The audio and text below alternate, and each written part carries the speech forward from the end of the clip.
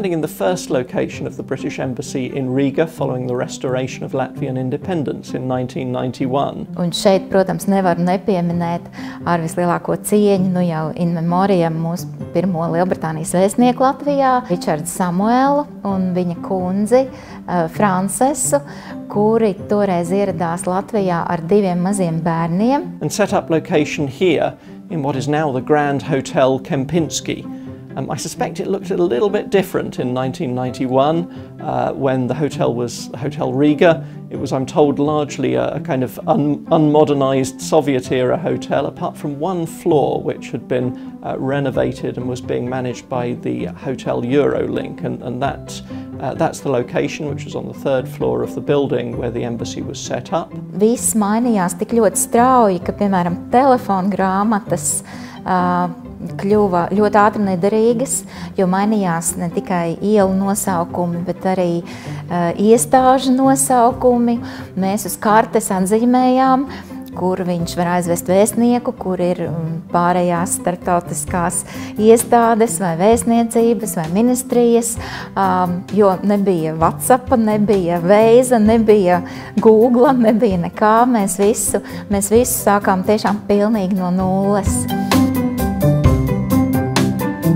Bija plāni par vairākām nodaļām vēstniecībā, un tad arī vēstniecības telpas tika pārceltas uz laiku.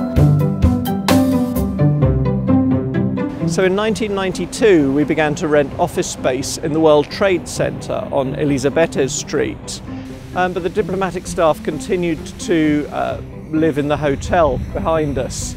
So this walk across the Bastekāns became a daily routine.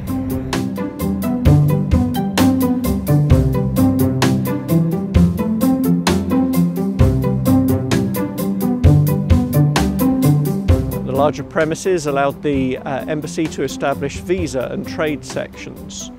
The embassy office was located on the 3rd floor of the building behind me. To koridoru, kur tika izveidotas vēstniecības telpas, tur tika pilnībā saglabāts padomju interjers ar padomju mēbelēm. 93. gadā pēc vēstnieku diplomātiskās rotācijas principiem pirmais vēstnieks atstāja Latviju. Pie mums ieradās otrais Lielbritānijas vēstnieks Latvijā, Ričards Ralfa kungs, un viņš atbrauca uz Latviju ar Harley Davidsonu. Tajā laikā jau bija tādas modernas tehnoloģijas kā faksimils un faks. Saņemot faks ziņu, kā vēstnieks ieradīsies Latvijā tad un tad ar Harley Davidsonu, mēs domājam, ka tas ir joks. Tas nebija joks, viņš patiešām atbrauca uz Latviju ar Harley Davidsonu.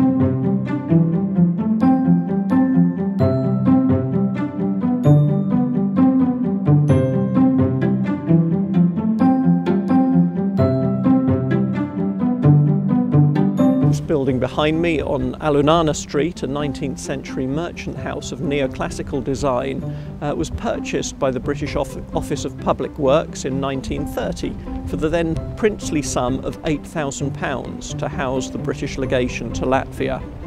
During the period of Soviet occupation, it was home to the Council of People's Deputies of the Kirov region. But it was restored to us following the restoration of Latvian independence. 1995. gadā šo ēku jau pēc kapitālā remonta atremontētu atklāja toreizējais valsts prezidents Gunts Ulmanis, un oficiālā valsts vizītē ieradās arī viņa karaliskā augstība Prince Charles. Shortly after the commemoration ceremony, a Latvian citizen came to us and handed us a plaque denoting the chancery of the original British legation, and he kept that safe from the time of the departure of the last British diplomat to Latvia in 1940 until that very day.